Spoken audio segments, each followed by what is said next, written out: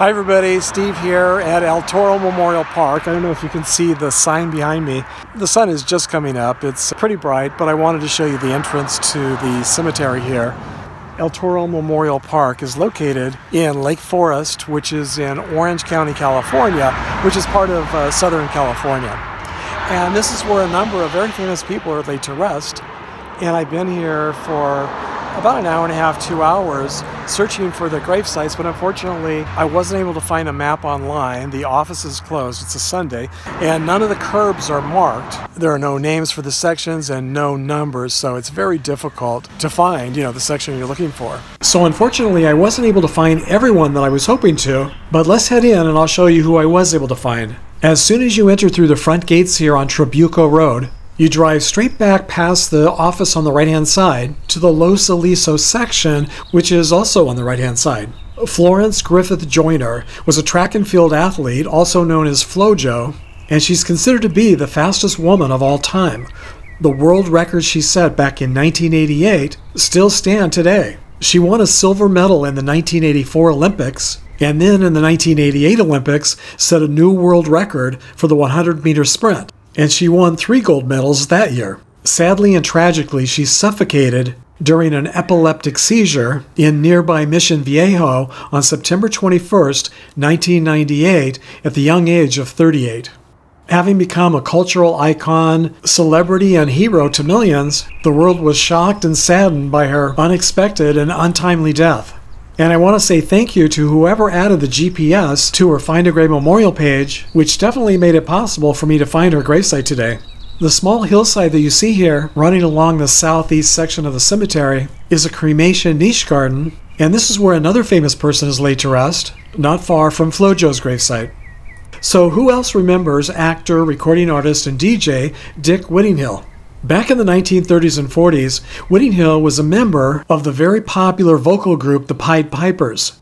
They performed in clubs, in movies, and on TV, and sang a number of hit songs that you can still listen to on YouTube. Whittinghill was also a very popular radio DJ for decades. He died on January 24, 2001, at the age of 87, and his cremated remains are interred here in this cremation rose garden. Unfortunately, I don't believe he has a plaque here like some of the others. In 2008, he was inducted into the Radio Hall of Fame. In the nearby adjacent section to Joyner and Whittinghill's final resting places is another famous grave. There is nothing too difficult for a willing mind. That's nice and optimistic. Now, his Find a Grave Memorial page says that Christian Nelson, the man who invented the Eskimo pie, is buried right here in this section. And the GPS took me to where his gravesite is supposed to be located, but there's no headstone with his name on it here. If it is here, I haven't been able to find it. Which is too bad. I'm sure he's here in the cemetery somewhere, and someone probably just placed the GPS in the wrong section or at the wrong gravesite. That does happen fairly often. And here's one of the many Angel of Hope statues that you can find in cemeteries around the country, offering hope to parents who have endured the death of a child. In case you're not familiar with it, it's based on the best-selling book and TV movie called The Christmas Box. Now I'm going to head across the street to the Centennial section to the next famous gravesite. And I think this is the first time I've seen a non-smoking sign in a cemetery. This year, though, signs like this are becoming very common.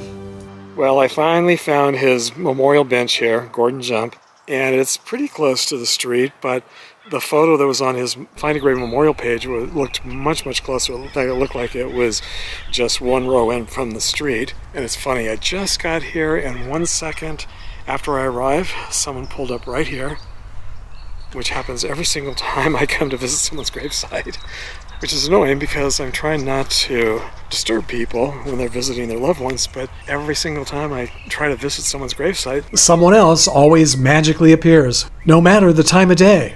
When I first arrived this morning, the sun was just barely coming up, and I wasn't even sure if the cemetery would even be open, but it looks like they're preparing for a few funerals here today, so they had the gates open early, I think. And so I was able to come in and look around, and for an hour and a half now I've been looking for the final resting place of actor Gordon Jump, and I finally found his gravesite here. I've added a GPS in case you plan to visit yourself. I'm sure many of you probably remember Gordon Jump from the TV sitcom Soap, which ran from 1977 to 1981, in which he played Chief of Police Tinkler. But he's probably best remembered by most for his role as radio station manager Arthur Big Guy Carlson on the equally popular TV sitcom WKRP in Cincinnati, which ran from 1978 to 1982. For more than a decade, he also appeared in TV commercials as the Maytag repairman. Jump died from pulmonary fibrosis, which led to respiratory failure, on September 22, 2003, at the age of 71, in Los Angeles.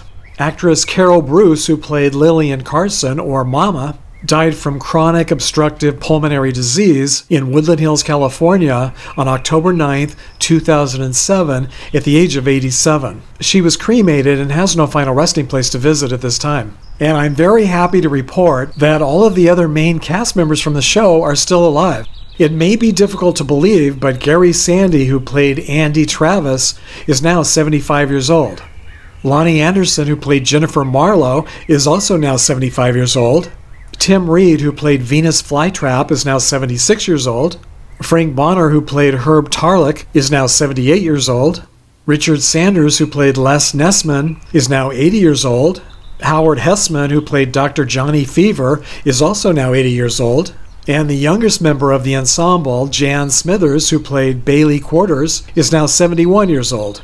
So how many of you remember this classic TV show, and how many of you still watch it?